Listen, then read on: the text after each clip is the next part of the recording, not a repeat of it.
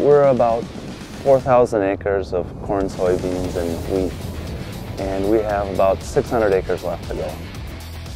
We're here doing corn today. The weather has not cooperated. It's been snowing, raining, kind of off and on all fall. We have a Case 7088 8-row corn head, and it's installed with the Mud Hog.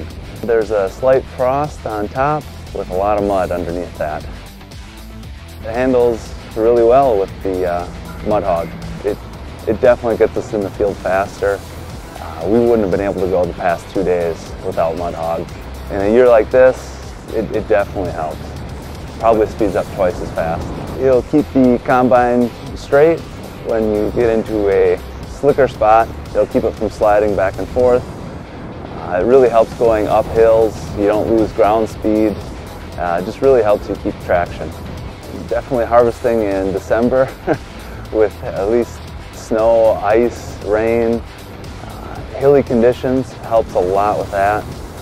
Having to unload sometimes on the side of roads in ditches, it definitely helps with stabilizing the combine there as well.